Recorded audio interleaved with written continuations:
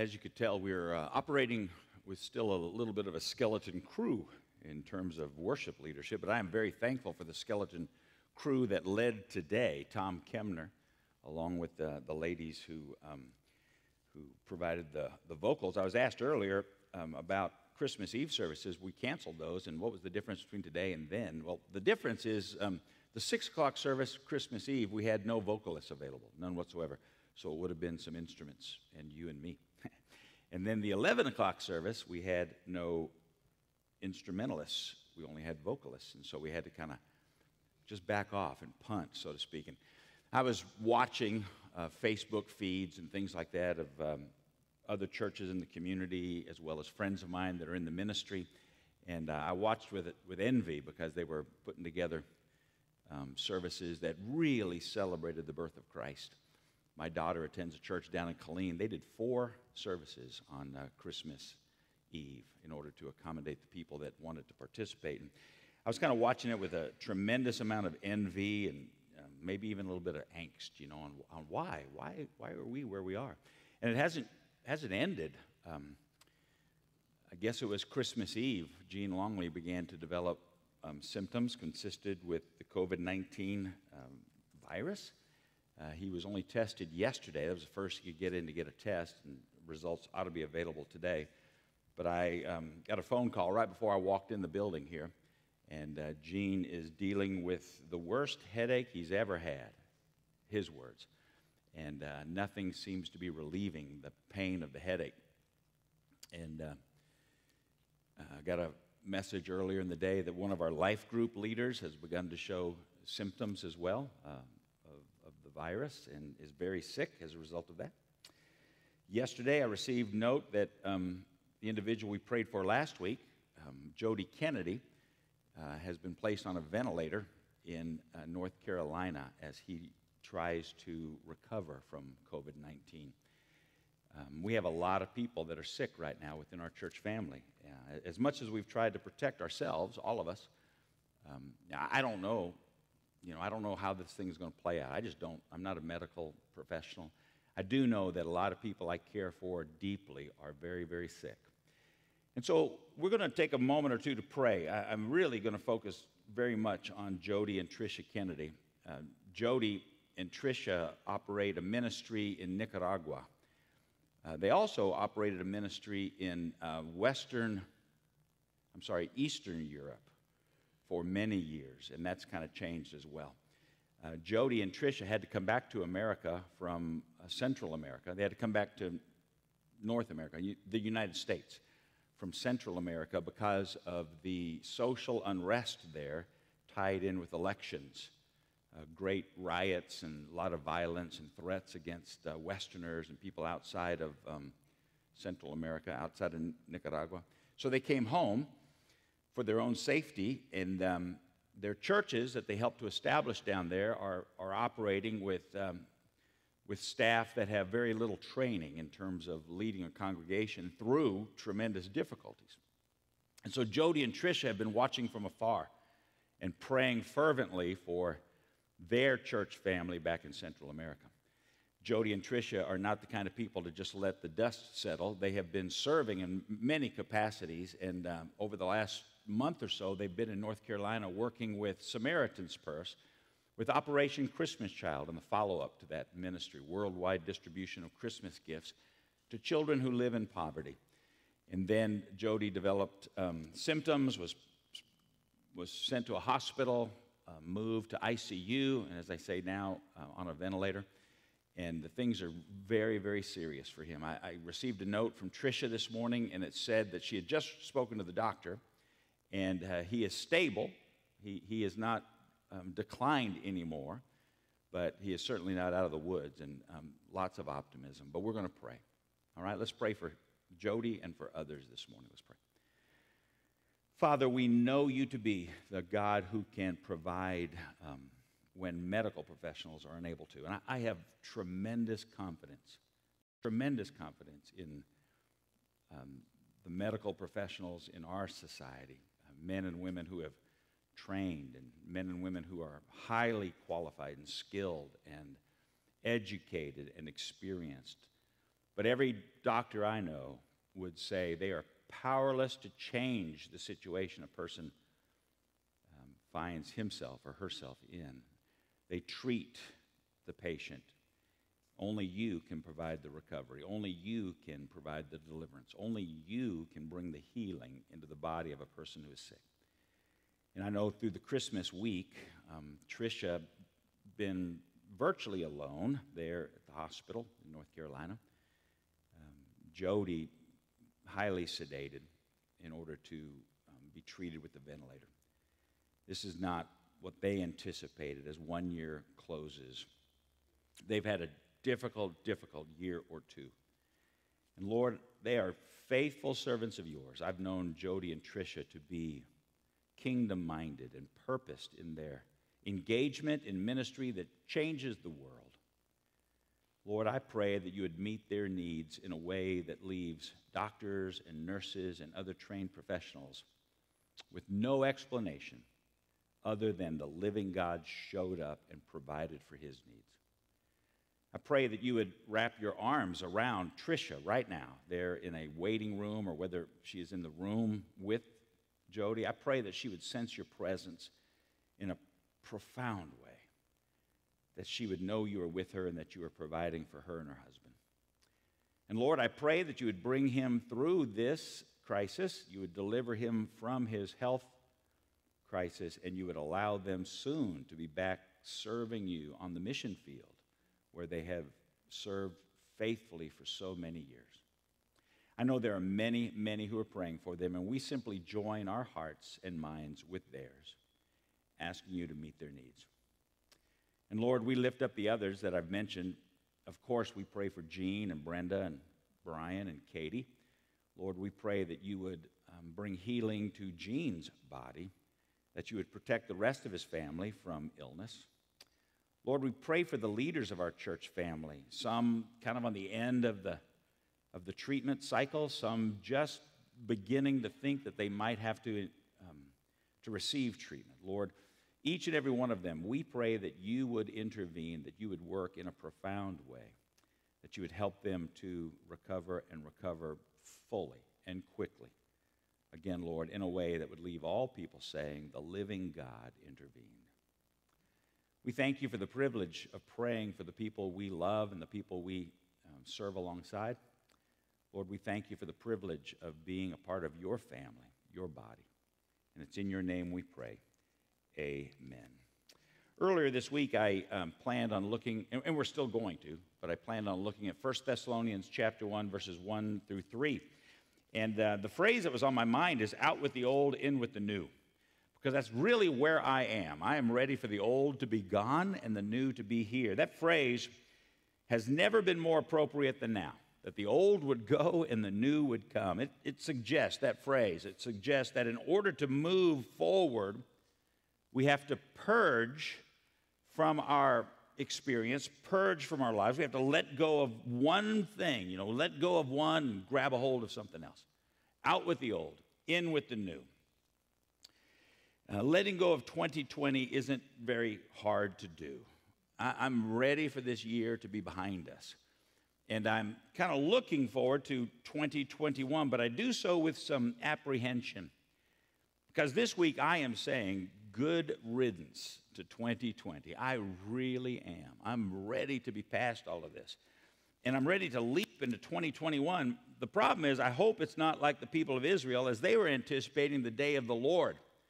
Because they saw the day of the Lord as being this tremendous day of personal victory. And Amos wrote to them, "Woe to you who long for the day of the Lord. Why do you long for the day of the Lord? That day will be darkness, not light." And this is the imagery that I really hope is not ours as we look into 2021. It will be as though a man fled from a lion only to meet a bear. As though he entered his house and rested his hand on the wall only to have a snake bite him. When I look into 2021, I really hope we're letting go of all the stuff that has made 2020 such a challenge. And my hope is 2021 very quickly will be a year of deliverance and a year of renewal and a year of great optimism. I've been reflecting upon my own journey over this week, just spending time in prayerful reflection, asking the question, if I were to pass away right now, if I were to die before 2021 arrives, what am I going to be remembered for? Well, I want to kind of apply that to our church too, because, we have no promise of what the future holds. We have no promise that with January 1st, everything's going to be okay, everything's going to turn around and be so much better. And so let's take a look at 1 Thessalonians chapter 1, verses 1 through 3, with the reminder that you and I, we determine our legacy. We determine what the year is going to be like, because our attitudes and actions now create how we will be remembered or how we will be perceived then. 1 Thessalonians, let me say it again. 1 Thessalonians chapter 1, verses 1, 2, and 3. It's Paul, Silas, and Timothy writing this letter. It's really Paul writing the letter, but he is accompanied by Silas and he's accompanied by Timothy. Paul includes them in the letter that he writes to the believers of a city called Thessalonica. And he writes to the church of the Thessalonians in God the Father and the Lord Jesus Christ. Grace and peace to you. All right, verses 2 and 3. We always thank God for all of you and continually mention you in our prayers. We remember before our God and Father your work produced by faith, your labor prompted by love, and your endurance inspired by hope in our Lord Jesus Christ. Now, I stopped there in terms of the text for the message, but I want to read verses 4 and 5 as well. Listen, for we know, brothers and sisters, loved by God, that he has chosen you. Paul says, we know that the living God has chosen you, you people of Thessalonica. And here's why.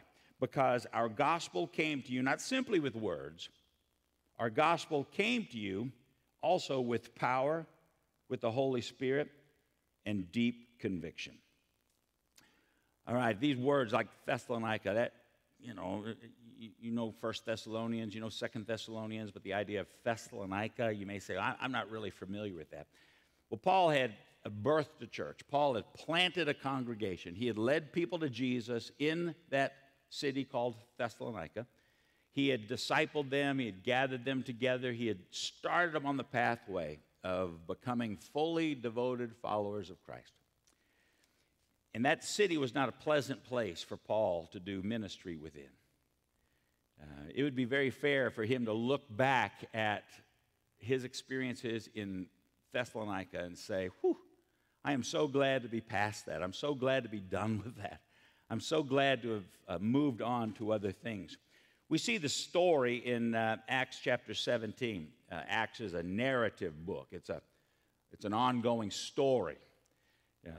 Luke wrote the book of Acts. And really, Acts is the second volume of his story of God's engagement with people. The Gospel of Luke is the first volume. It's the story of God's engagement with people from Jesus' birth to his ascension to the right hand of the Father. And then Luke picks up right where he left off at the end of the Gospel of Luke as he writes the book of Acts. And he is writing about God's engagement, his involvement with his people from Jesus' ascension to the right hand of the Father to Paul's imprisonment in Rome. That's obviously not the end of the story of God's involvement with his church, but that's when Paul finished the letter. That's when Luke finished the book called Acts. When Luke finished it, Paul was in prison in Rome. And in Acts chapter 17, we see the story of Paul in Thessalonica. When Paul and his companions had passed through Amphipolis and Apollonia, they came to Thessalonica, where there was a Jewish synagogue.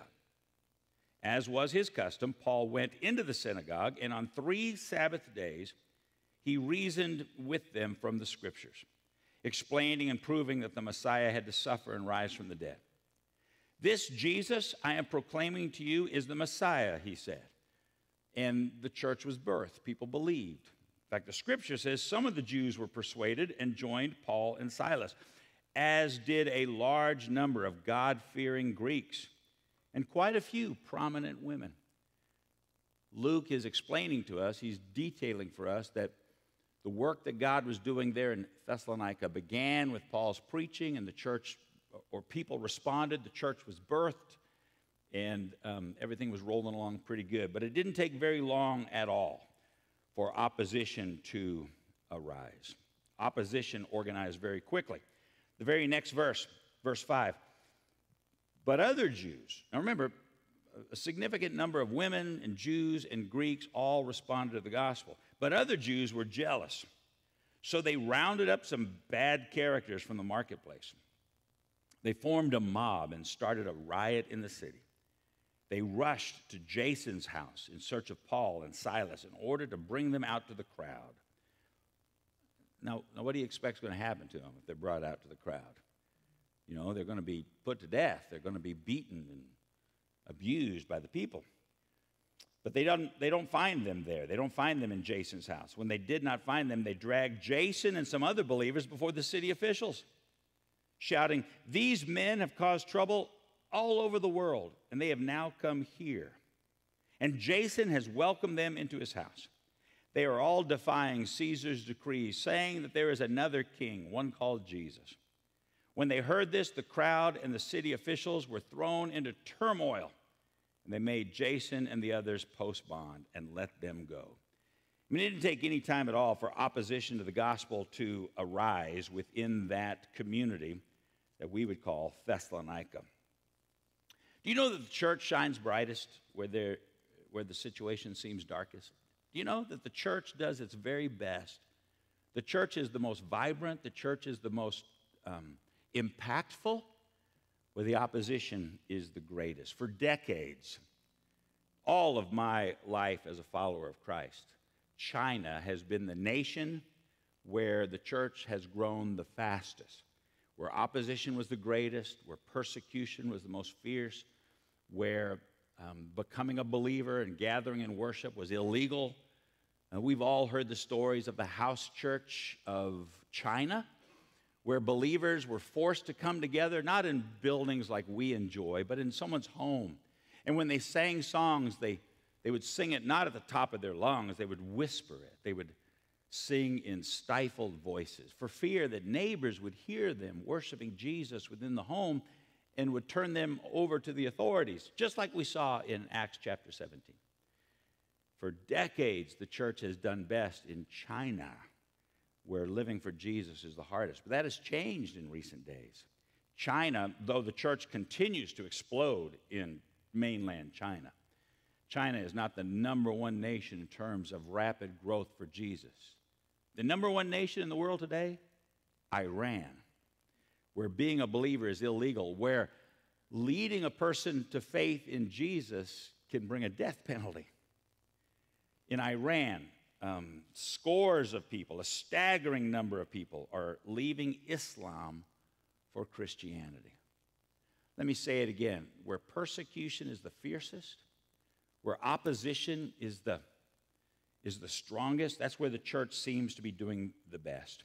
These people in Iran are turning to Jesus right in the face of the government and cultural opposition, with the risk of death, the loss of family, the loss of jobs, the loss of their homes, and yet they are turning to Jesus in great numbers.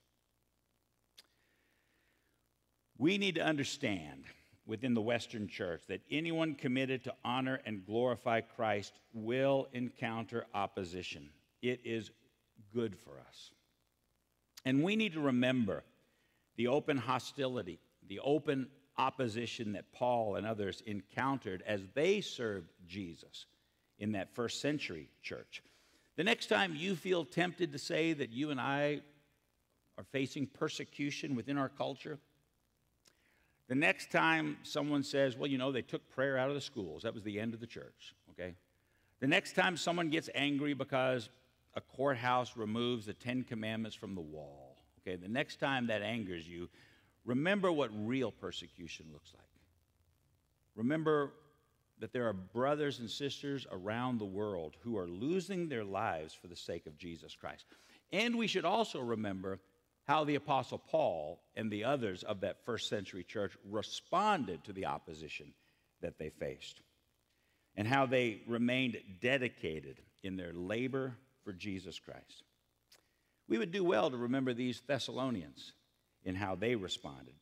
Did you catch the way Paul described them? We always thank God for all of you and continually mention you in our prayers. We remember before our God and Father your work produced by faith, your labor prompted by love, and your endurance inspired by hope in the Lord Jesus Christ.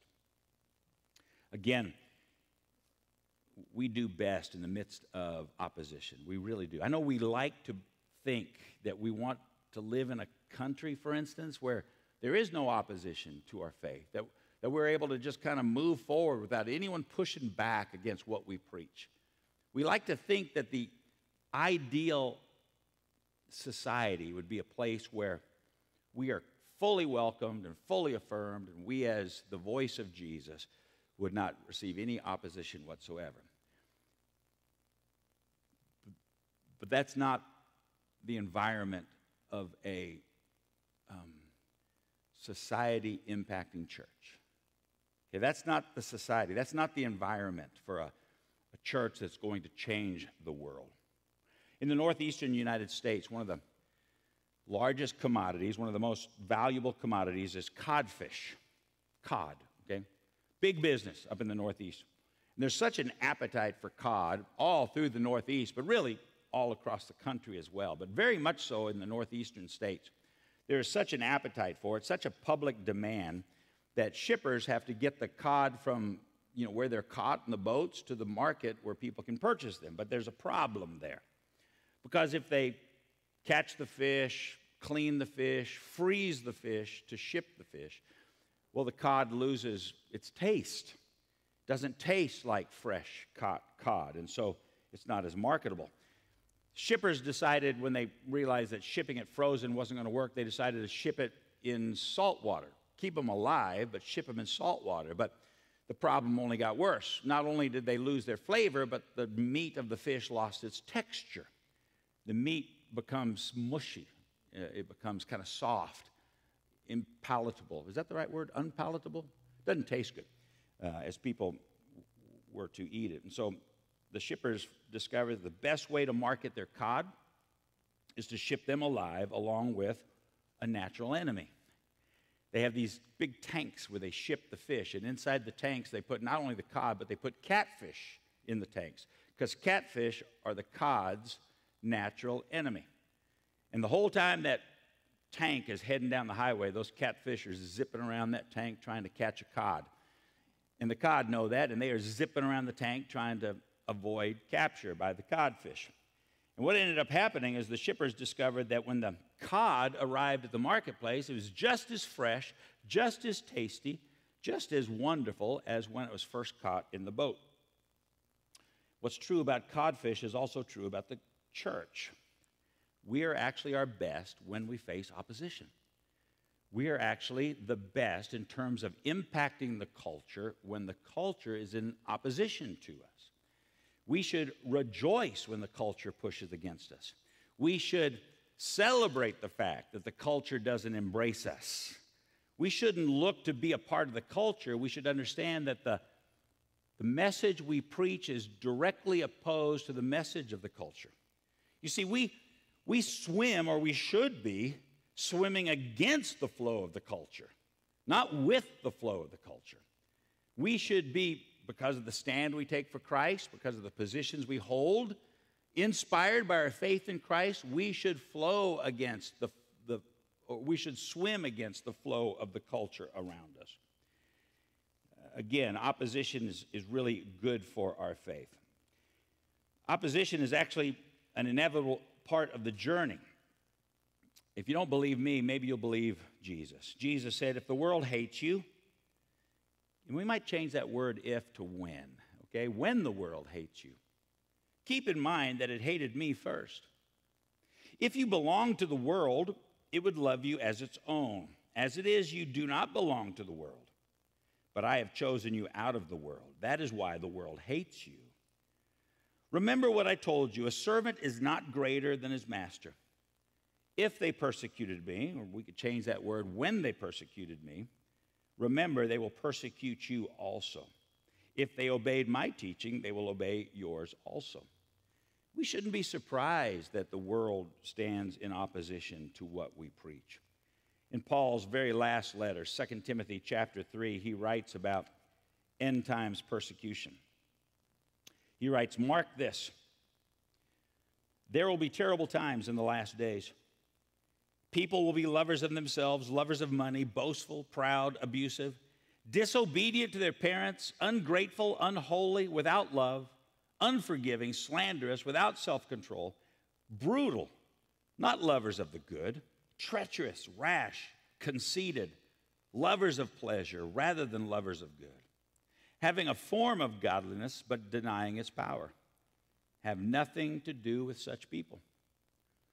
Now, either we're there, either within our culture the opposition is so intense against the true message of Jesus that that's a description of where we are, or that's a description of where we will one day be culturally. Not the church, but the culture within which we serve Jesus. That the opposition is going to be intense, the opposition is going to be fierce, the opposition is going to be purposed in stifling our voice, in limiting our impactfulness. Paul, in verse 10, offers you, Timothy, you, however, you know all about my teaching, my way of life, my purpose, faith, patience, love, endurance, persecutions, sufferings, what kinds of things happened to me in Antioch, Iconium, and Lystra, the persecutions I endured. Yet the Lord rescued me from all of them. In fact, mark this down. Tuck this away in your mind and heart. Recognize that this is the truth of God's word, not just some possibility. In fact, everyone who wants to live a godly life in Christ Jesus will be persecuted, while evildoers and impostors will go from bad to worse, deceiving and being deceived. We have to ask ourselves, why don't we face intense persecution within our culture? Why don't we face the opposition that believers in other parts of the world face? Maybe, just maybe, it's because we really don't take a radical stand against the flow of the culture. Maybe it's because we really aren't that different from the world around us. Maybe who we are is really just the stuff of words. You know, I prayed a prayer sometime in the past. I gave my heart to Jesus. And when I die, I'm going to go to heaven. But it doesn't really shape the way I live. It doesn't shape the convictions I hold. It doesn't guide the decisions I make. Jesus is my Savior, but He's not my Lord. That might be the problem on why we don't face persecution. See, the question for us is not how to avoid persecution. The question for us is, how must we respond when the inevitable persecution comes? The opposition, the oppression, the pushback to the message we hold to be true. Now, we can't control the opposition. I can't control how people respond to the message of Jesus, but I can control how I respond to those who respond negatively to the things of Christ. In 1 Corinthians 4, Paul wrote, "To this very hour we go hungry and thirsty. We are in rags. We are brutally treated. We are homeless. We work hard with our own hands." This is the part I want us to hear. "When we are cursed, we bless. When we are persecuted, we endure it. When we are slandered, we answer kindly. We have become the scum of the earth, the garbage of the world, right up to this moment." I mean, Paul, that's not a very good recruitment slogan, you know, for drawing people within to this church that you're preaching. See, we kind of embrace the idea of Napoleon. What was that movie, Napoleon Dynamite? Napoleon Dynamite, where Pablo? Who ran? Pedro. I should have watched this yesterday in order to get my sermon illustration all up to point, but I knew that there'd be some folks who could really identify with it. Napoleon Dynamite, when he was helping Pedro, you know, run for president of the school, of the, you know, student council or whatever it is. Napoleon Dynamite, the phrase is, your best dreams are going to come true. He's going to give you your wildest dreams. All of your wildest dreams will come true with Pedro. Well, see, that's kind of how we preach Jesus. All of your wildest dreams are going to come true. It's going to be your best life now. You're not going to have any more problems or any more challenges or any more trials or any more difficulties. And nothing could be farther from the truth. See, the truth is, if we are committed to Christ, if we're walking with Christ, if we're standing firmly upon the words of Christ, we are going to encounter opposition because the life we're living creates this tension within the world around us. We're telling people that prosperity and security and safety and all these sorts of things, that's not the way of Jesus. The way of Jesus is to empty yourself so that he can fill you. The way of Jesus is to be weak within the world so that he can be strong through you. The things of Jesus are absolutely opposite to the things of the culture. The church of Thessalonica is a fabulous example for us to imitate. Now, just so that you understand, this is not just pie-in-the-sky talk from Paul. When he writes his second letter to the Thessalonians, he begins in the very same fashion. We ought always to thank God for you, brothers and sisters, and rightly so, because your faith is growing more and more, and the love all of you have for one another is increasing. Therefore, among God's churches, we boast about your perseverance and faith and all the persecution and trial you are enduring. The pushback against the Thessalonians didn't end when Paul left the community.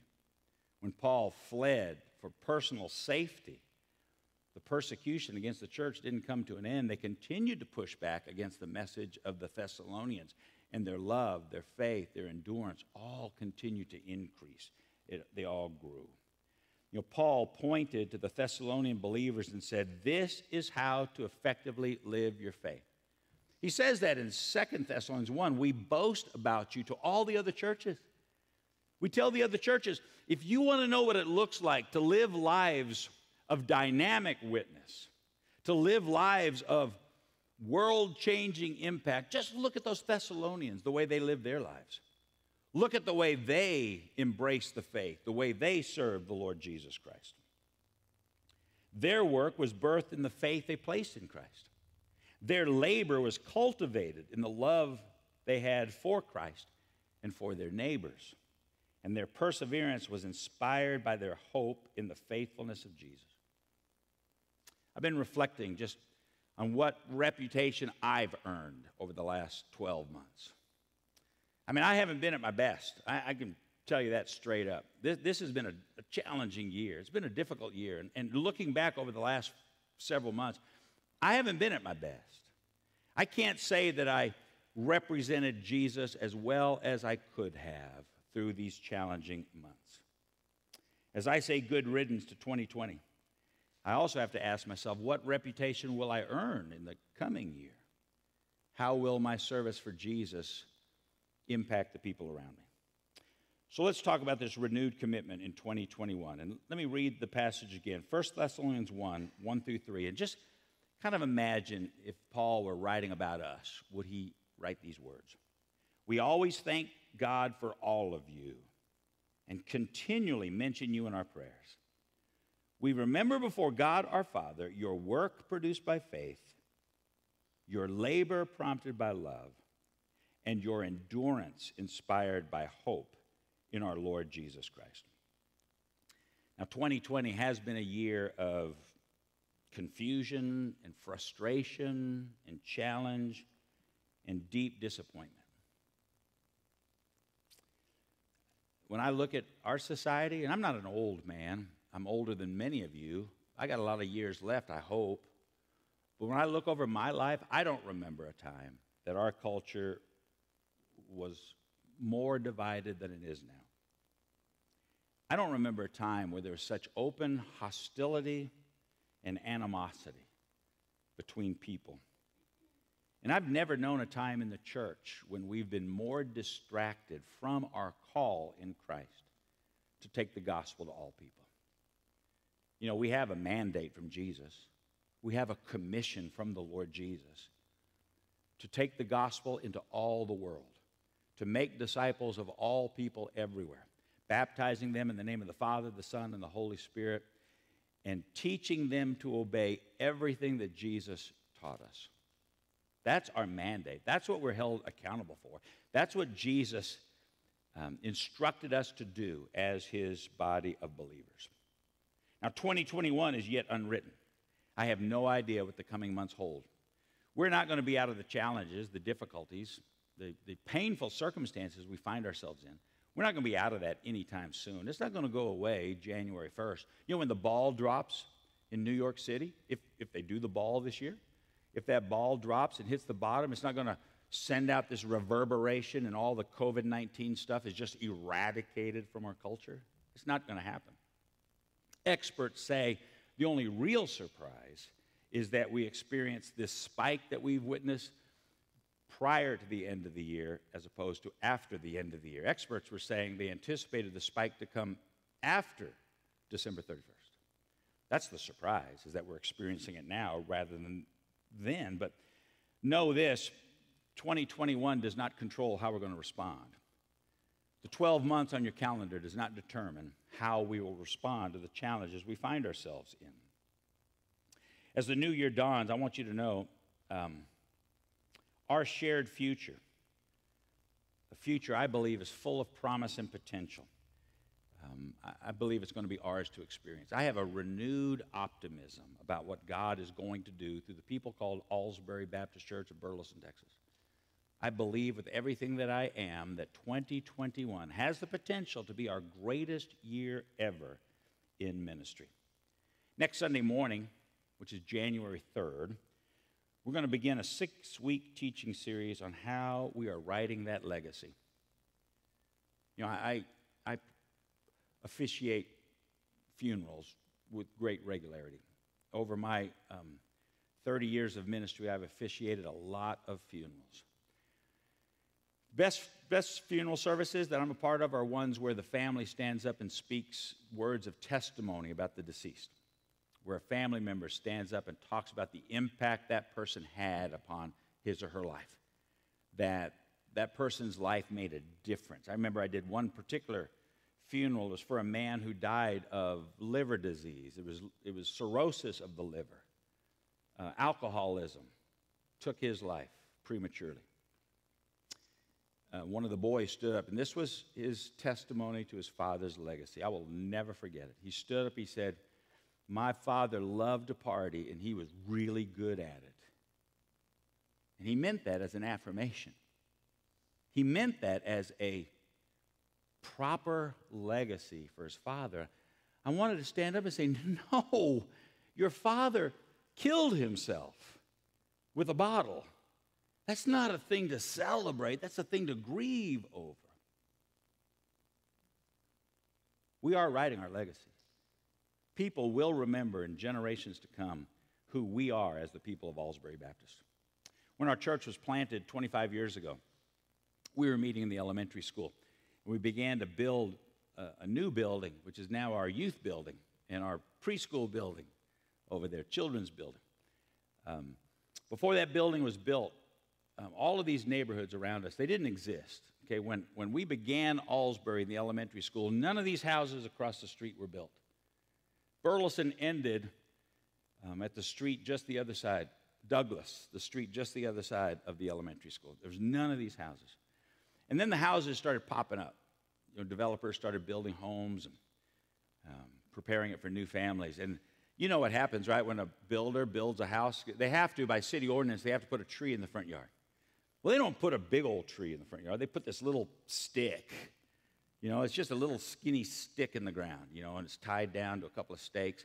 I remember looking at the houses across there and thinking to myself, you know, when that day comes, that it's the second or third or fourth family living in those homes. And those trees are not just little sticks, but they're great big old red oaks, you know, providing shade to children playing in the yard, and families are enjoying the community. I kept thinking Alsbury is going to still be there, impacting the neighborhoods, impacting the families, making a difference in the lives of people who have found Burleson to be their home. We make the decision. It's not something outside of ourselves. We make the decision of how we're going to live in this coming year for Jesus.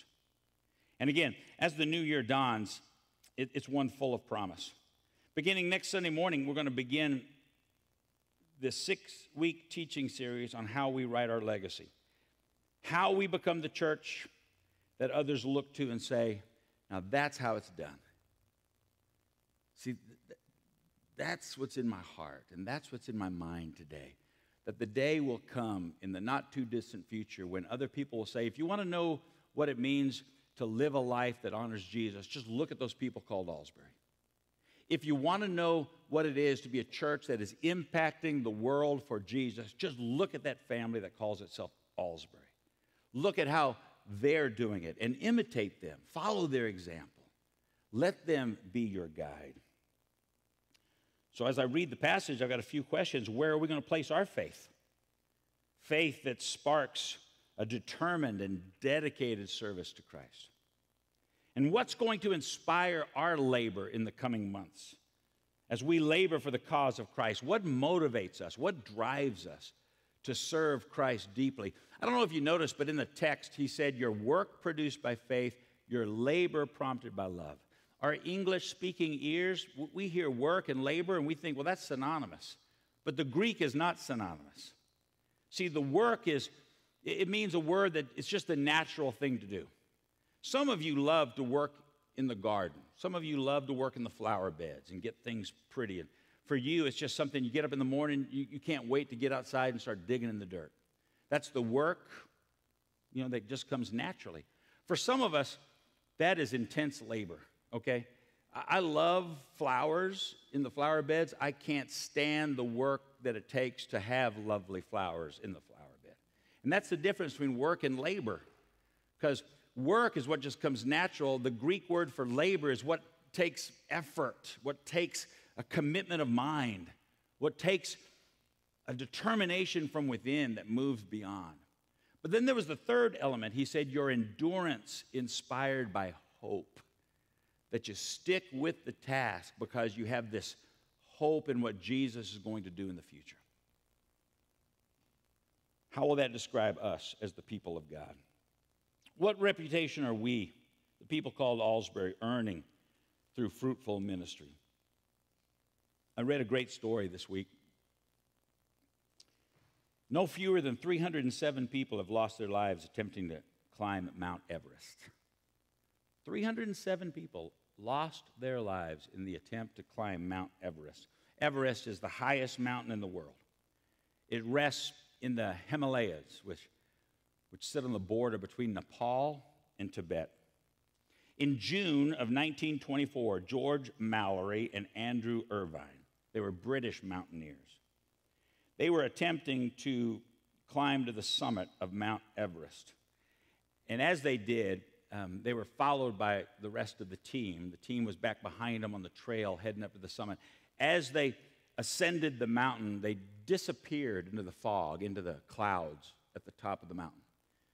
The ones who followed them saw them make their way up, but then they just kind of disappeared into the clouds. Those other climbers expected to find Mallory and Irvine at the top, but when they arrived, there was no sign of them. They weren't there. They didn't know what happened to them. It would be over 7 decades before the body of George Mallory would be found, frozen in the ice of Mount Everest. The body of Andrew Irvine has never been located all these years later. As the search for the two climbers began, as people tried to figure out what happened to them when they weren't at the top of the mountain, there was a report from those who followed, and it simply stated, when last seen, they were still climbing. When last seen, they were still climbing. I wonder what people will say about us. When last seen, they were still working hard to build the kingdom of God. When last seen, they were united as one in their work, in their labor, in their love. When last seen, they were loving their neighbors as they loved themselves. When last seen, they were growing in their faith and discipling others in their faith. When last seen, they were taking the gospel to the ends of the earth. When last seen, they were changing the world in the power and love of Jesus Christ. When last seen, they were faithfully fulfilling the call of God placed upon their life. Out with the old and in with the new. 2020, I bid you good riddance. And I look to 2021 with incredible optimism of what God is going to do through us. Let's pray together. Father, I thank you for your faithfulness. When we are unfaithful, you remain faithful. When we fail to honor our promises, you are faithful to fulfill every promise you've ever uttered. When we drop the ball in loving one another, you continue to love us in spite of anything we may have done or said or believed. When we are less than perfect, you remain perfect. This year, Lord, you know how difficult it's been. You know how challenging it's been. You know how painful different aspects of this year have been. But none of those circumstances change who you are or change what you have in store for us. None of those circumstances determine the lives we're going to live. Or it may hinder how we function in the community. It may change the way we interact with other people, but it doesn't change our call. We are called to make disciples of all people everywhere, beginning right here at home, across the street, and then continuing until we're reaching people across the world. Lord, I pray that we as a church family, beginning this very day, will devote ourselves to identifying what it looks like to build a legacy that lasts the generations, and that we would be, like the Thessalonians, committed to serve you with all that we are, regardless of what the society may be doing around us. Father, I thank you for this church. I thank you for the people who call Alsbury home. I thank you, Lord, that there is enough potential within this simple body of believers to reach the world with the gospel if we follow after you fully. May we enter 2021 with just that as our commitment, to follow you fully. And it's in your name we pray. Amen.